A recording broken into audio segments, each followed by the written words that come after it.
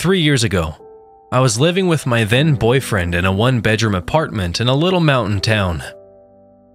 It was a half-basement unit, so the bottom of all of our windows were level with the ground outside. It was also an older apartment, and not all the windows could fully lock.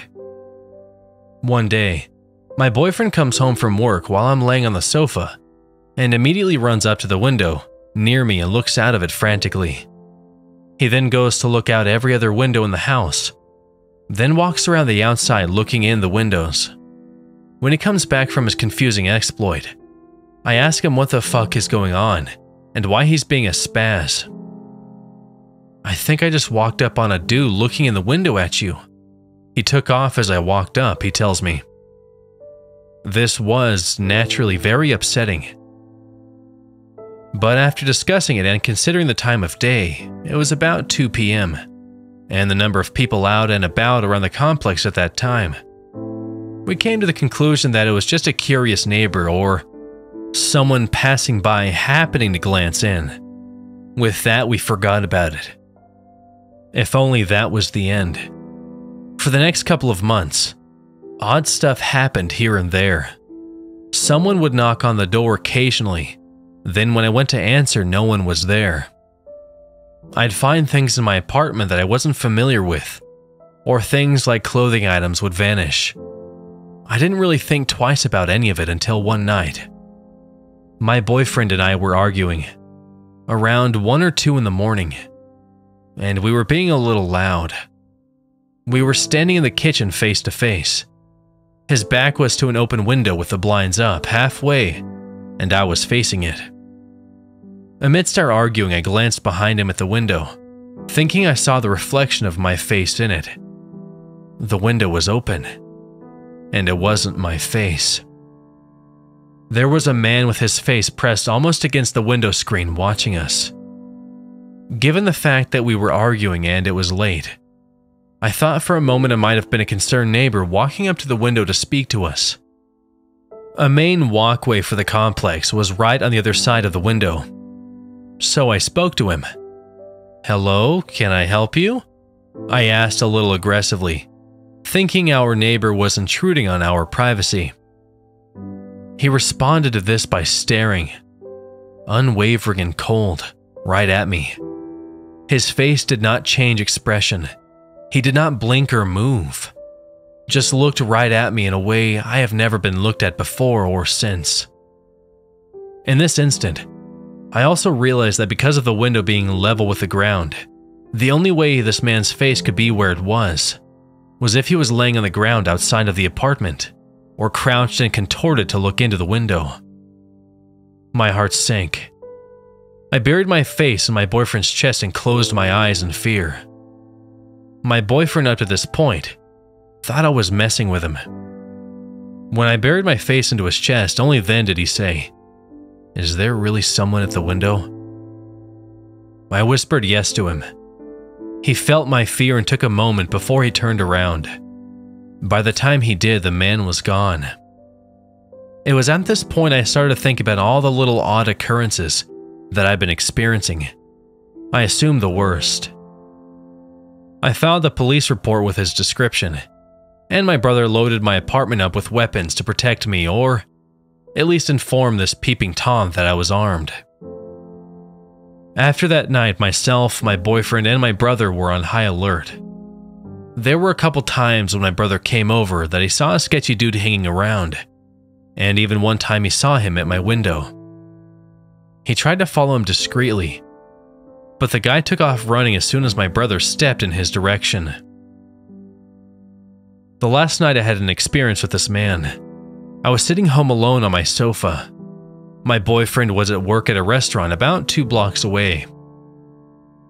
He had picked me up from work about an hour earlier. We had sat on the sofa together a little while when we got home. Then he kissed me and left for work, locking the door behind him. After he left, I continued to sit on the couch on Reddit for a while in silence. After about an hour of me sitting there in silence, I hear a door creak open. It's a small apartment, so to see the bedroom and bathroom doors from the couch, all I had to do was lean a little to the left. I assumed it was one of my cats coming out of my bedroom. So you can imagine my shock when I lean over and see the door that's opening is the door to the water heater closet / small storage space. I look to my right and see both my cats sleeping soundly at the other end of the couch. I look back to the door and it's still creaking open very slowly. It opens enough for me to see it. A set of fingers wrapped around the door, easing the door ever so gently to open it as quietly as possible. That was going to be a no from me, dog. I ran my ass barefooted out the door, into the snow and down the street to my boyfriend's work. I called the cops. When everyone was back to check out the apartment, he was, of course, gone. After that, my boyfriend and I packed our shit, went to stay with my parents, and 6 months later, moved 1,000 miles away from that town. That was the end of it. I initially found this sub around that time, as I was trying to find other stories similar to mine, or people to talk to who had experienced something like I did. I had intended to write my story here eventually, and I figured after this week's events I had to. I live 1,000 miles away from all of this happened, so a part of me thinks there's no way this person could have found me. But last week, I heard a knock on the front door of my apartment. I was expecting a package, so I figured it was a delivery driver and didn't answer. I'd go get the package later. Then they knocked again and again. The third one made me feel uneasy, so I waited a good 20 minutes to check the door. When I did, there was no package, no note, no nothing. Someone was just knocking. Although it made me uneasy, I didn't initially think back to my stressful experience in my last town.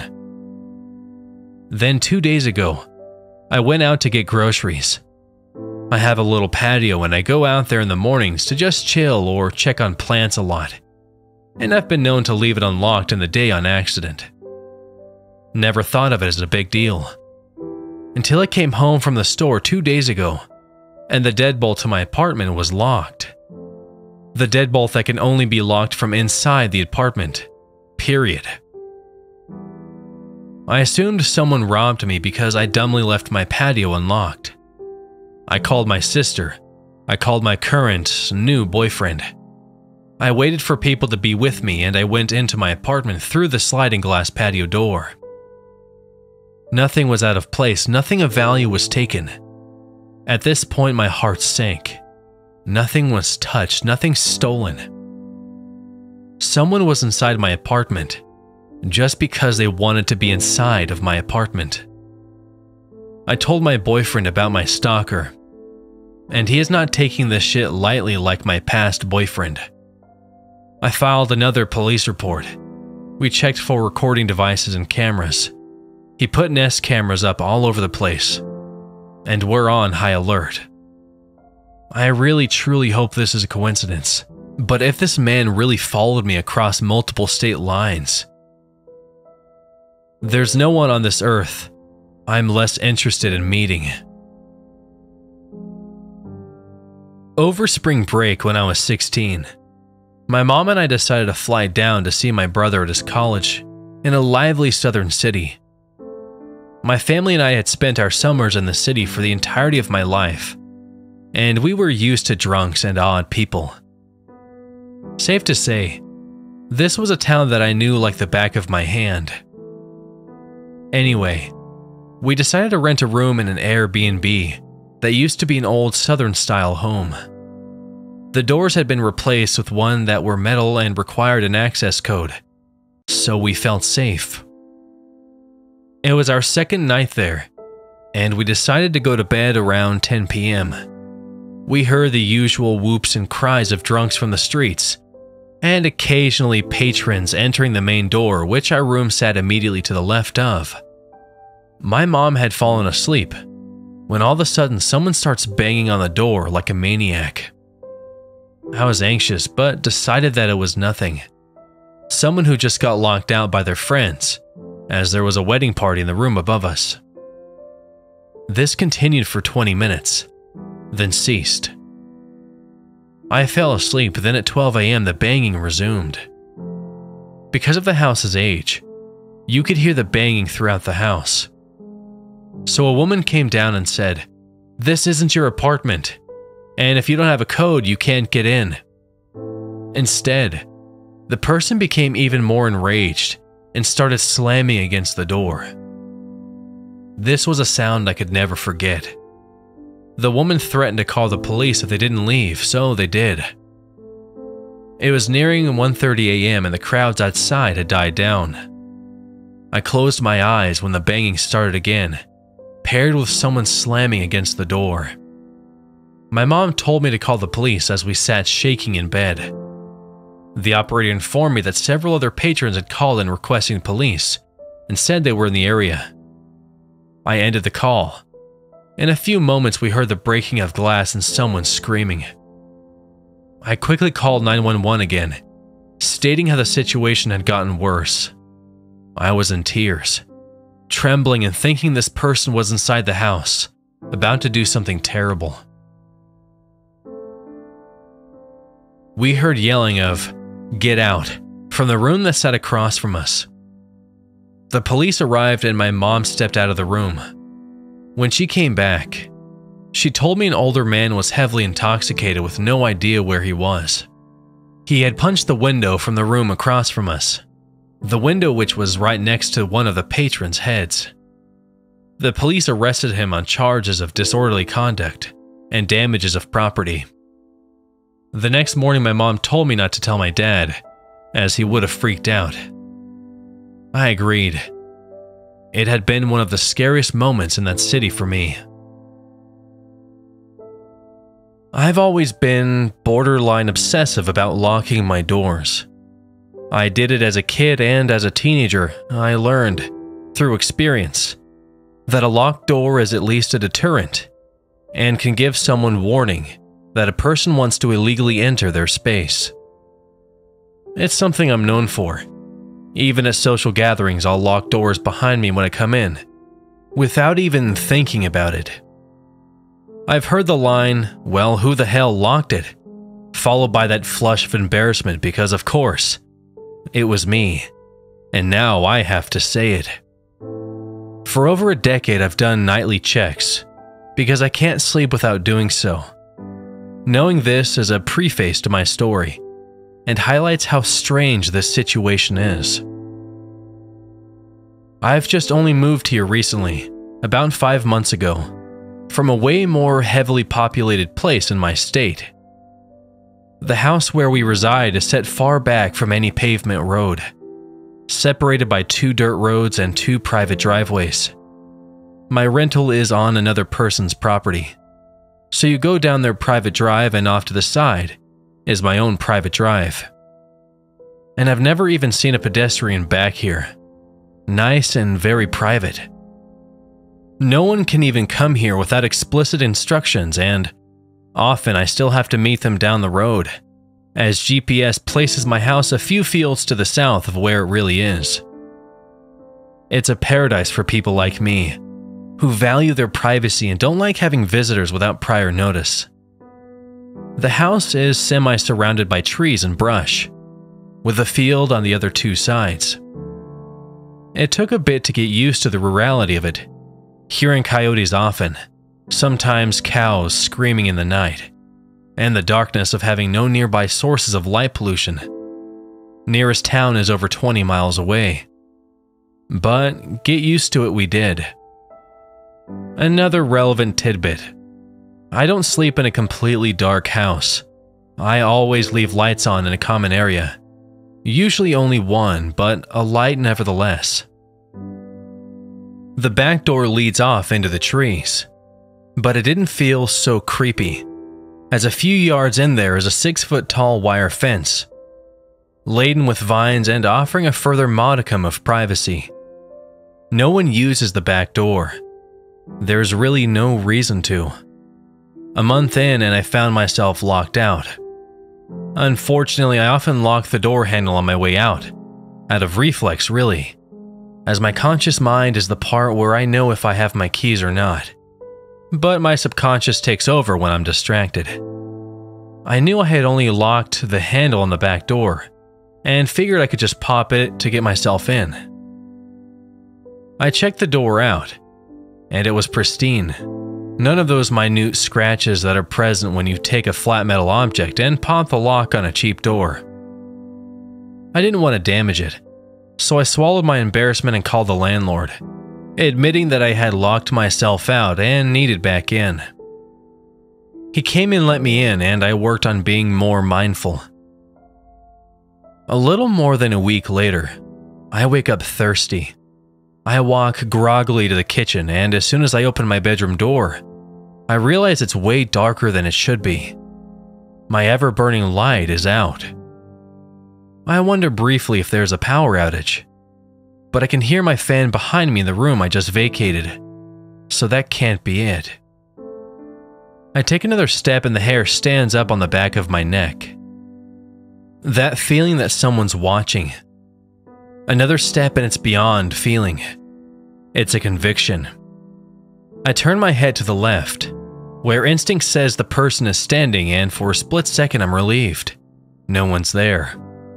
And the next instant though, that relief abandons me as I notice I can see stars where only darkness should be. My back door is wide open. I take 2 very fast steps backwards, out of the view of anything that could be in my backyard. Knowing I'm responsible for more people's safety than just my own, I don't retreat for long, almost immediately stepping back forward and further. I have to shut the door, of course. The entire path there, I just know someone's out there in the darkness, waiting until I'm close enough to snatch. I reach out into the pitch darkness for the knob, expecting to feel a hand close over mine any second. After moments of panic, driven fumbling, my hand makes contact with the knob and I pull it shut with a slam. I go to turn the lock and find it still engaged. Maybe, just maybe this once, the door wasn't completely shut. Like maybe the latch hadn't fully engaged. The turned off light remained a mystery. Both of my boys said it wasn't them, and that's very believable because they've never done it before. Both of them having a light to find the bathroom and such. So I just write it off as strange, but nothing else was amiss. So it was just one of those things that'll never have a full explanation. From that point forward, I put my weight into the door anytime I check or lock it from my rare but occasional trips to the backyard. Life goes on, and I almost put it in the back of my mind, until almost 3 weeks later. I awoke from a nightmare.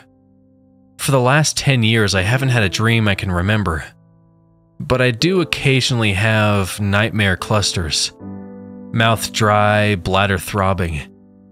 It was one of those bad ones where you wake up making inarticulate sounds, trying to scream from a sleep-paralyzed mouth. Deja vu. After my bathroom trip, I emerge into a dark kitchen. 2 steps in. Someone's watching. Door is wide open. A panicked, quick retreat followed by a fear-fueled moment of bravery, where I rush forward and close the door, sure at every moment that I'm about to be torn out into the night and slaughtered. Strange. I know for sure the door didn't pop on its own this time. What the fuck is going on? My adrenaline rush finally crashes as I lay in bed after, trying to figure this out.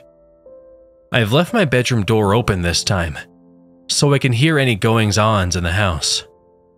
And I finally fall back asleep with 2 hours to spare, before I have to get up. When I get back up to wake my boys, I'm halfway to the coffee maker before I see it. The facing door is open again. This time, no real feeling of being observed. Lights still on in the kitchen. I do what I already should have, and check the door and jamb for evidence of tampering. There's new scratches and bend marks where the aluminum gave when being pried. At least this means it's not a ghost. I don't really know what to do. Life goes on. 2 weeks after that, the chickens pen 30 feet or so from my bedroom window crow long into the night. Even the hens are part of the show this time, with the hens making eerie little screams. It makes my sleep fitful, not very restful, and I wake up at 2 a.m. when my fan goes out. Power's out. Damn. I get up to utilize the latrine and to light a couple kitchen candles to save anyone needing to get up in the night from traversing the house in the darkness. 2 steps in, cue the hair in the back of my neck, and this time, I can hear the crickets before I even turn my head. The door is, of course, open. After I survive another door shutting, I spend a lot of the day thinking about this. There was more damage, scratches and gouges in the jam this morning. I try to rationalize how this can possibly be happening, and can't think of anything that makes sense. Any innocent reasons I can attribute to it go out the window when I remember this has never happened even once in the daytime. I think maybe I missed the scratches, that they were already there and my paranoid brain told me they were worse, which could be feasible. All except for the day I got locked out, and I remember it was in such good condition that I didn't even have the heart to pop the door myself.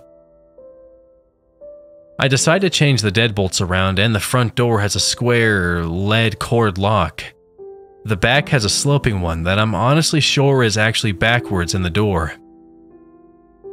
Work picks up. Life moves on. That night I'm exhausted. Can't find my Phillips head.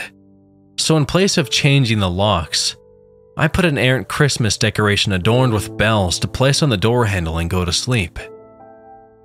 It's never happened 2 nights in a row anyway. I even considered setting up a camera, but thought of that little fact in my musings. Plus, I'm honestly scared to see what it would catch. For once, I'm in bed early and I fall off as soon as my head hits the pillow. Cue the nightmares. This night I wake the first time at midnight on the dot. Dark kitchen, back door open, scary as heck. Fall back asleep. Wake up at 1:30, door open. Motherfucker. Wake up at 3, and to my enormous relief, the door is closed. Fall back asleep right into a nightmare. In this nightmare, I can hear Christmas bells. I come upon a little girl with her back turned to me, and in that weird nightmare logic, I'm at first not that afraid of her. I ask her what her name is, and she responds with, "Someone's coming. Someone's coming," chanting it over and over. She starts to get louder, and after a few crescendoing repetitions, all the while Christmas bells as a background, she turns to me, jaw on her chest, mouth unnaturally wide, and screams, "Someone's here." I pop awake. It's 5 and a false dawn shines faintly through my window. I immediately get up to check the door. Of course, the kitchen is dark. The door is open, but surprisingly no feeling of being watched.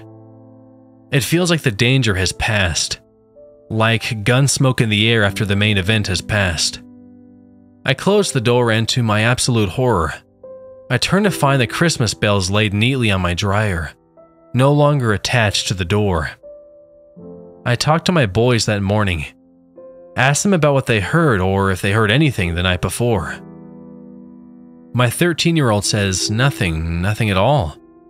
Except no, wait. I got up at 2:30 to pee and the back door was open. I shut it. I asked him about the bells. He's pretty sure they were there on the handle. So I switched the locks. A few days ago there was more damage to the door, but so far the lock is holding. About 2 weeks after my last post, there was one strange occurrence. I had left my bag in my car, with my allergy meds and nasal spray inside. I woke up in the night and couldn't breathe through my nose because I was getting a cold. I went outside through my front door and walked through the side around the house to the carport. I have one light out front, but it's just a standard porch light, so it doesn't reach that far. The edge of a pretty dense group of trees is about 30 feet from my front door. It only stretches about 20 feet across, as there is a driveway on one side and a cleared field on the other. As I was walking out, I heard some movement in them. At first, I wasn't very concerned, as I live out in the country and it's not uncommon to hear animal life out here. Most of them won't approach people, but I did note it and looked in that direction. The combination of low light and the density on the trees and brush made trying to see what made the noise pretty futile, but I didn't see anything. I reached into my car and grabbed my bag and walked towards my house. The noise repeated, but sounded an awful lot like a heavy bipedal animal. I stopped near my stairs and turned to try and see. But as soon as I looked, the noises stopped. I could have been wrong, but it was strange that looking halted the noises, like whatever was out there watching and seen me look. I said, "Hello? Is anyone out there?" Nothing, just silence. I stood there looking for a minute, goosebumps all over. I yelled again. Nothing. What made it worse was there was no insect sounds either, which I'm sure was not part of it, but creepy nonetheless. For a solid minute, I just looked, trying to will my eyes to see whatever the cause was of the noises. I turned to walk up my stairs and whatever or whoever it was took off in the opposite direction. I'm quite positive it was a person. It went through the brush away from me at first, but within a few steps it had broken to the left for the darkened driveway on that side. It was definitely someone on 2 feet, and heavy. The sound of those running footsteps will stay with me for a long time. I'm so glad they were going in the other direction.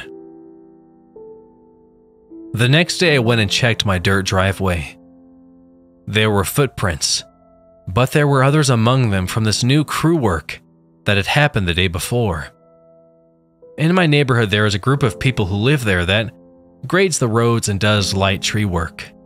It's needed and appreciated, because even a slight storm can knock down road-blocking branches. I go out and help sometimes, it's quite nice. There were a few sets, and one set in particular that had a wide stride, with divots from pushing off its speed. Once I got to where the driveway met the dirt road, there was no way to trace where they had gone. Of course, by then, the prints had already been obliterated by the tire tracks of early risers. As far as evidence goes, it wasn't much. I mean, they could have been made the day before. After that, nothing. All was quiet. No more strange sounds in the night. No more waking up to an open door. Strangely enough, I've learned to trust my instincts through this, because I never again walked into my house and felt watched or not alone.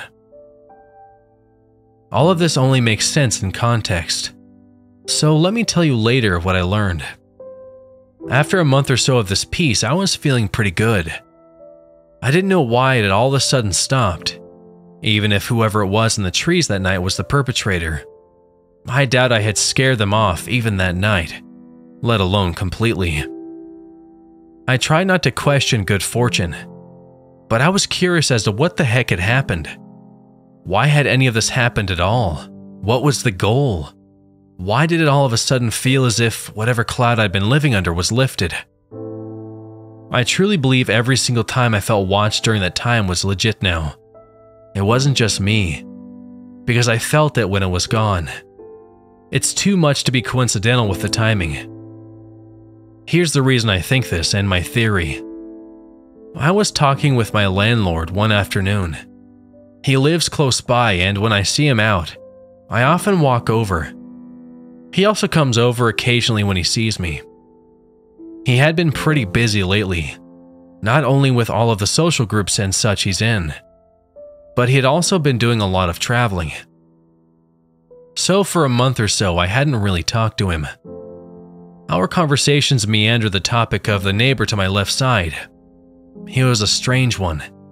but up until this point it seemed quite harmless. He spent most of his time in his house. I thought it was because of maybe a slight agoraphobia, as he rarely went anywhere and seemed to have most things delivered. I know, writing this now, there's already lots of foreshadowing that I should have seen. But people rarely see things like this when they are actively in the situation. I didn't know the guy well, but he wasn't super friendly. The mornings I would see him out in his rope and boxers, on his porch or in his yard. I would wave and he never waved back with the exception of once. I think that once was on accident, like he half waved and seemed to realize who I was and dropped his hand. My landlord told me in his conversation that he was quite sure this guy had a very outdated opinion on women. I had mentioned he never waved, and that's what he responded with, the reason he guessed he didn't. Here's the interesting point though. He said something to the effect of, "I don't think you'll have to worry about that anymore," as in his antisocial attitude. So I of course asked him why. He was of the opinion that his house was about to be foreclosed on, and that he had made a run for it early. Basically that he went to live with family or hooked a rental before the police showed up to formally evict. He wasn't sure though. It was just a hypothesis. I thought maybe he was on disability or something prior to this, as he never seemed to go to work, but he clearly had some way to pay his bills. Or so I thought. I started to pay more attention, and I think my landlord is correct. The sheriff's office showed up with papers one day, but as far as I've seen, no one came to the door. So today I'm going to go up there. I'm going to knock. I hope he's not laying dead in there. But I would really think I would have smelled him by now if so, even with the cooler weather. Not to be morbid or anything, I just have to consider it as a possibility. I haven't seen him since a day or so before the tree footsteps, which is strange. But I really just don't know at this point. Anyways, the leading hypothesis in my mind is that it was him. I can't speak for motive though. Maybe he was working himself up to do something worse. Maybe he was just trying to scare me off.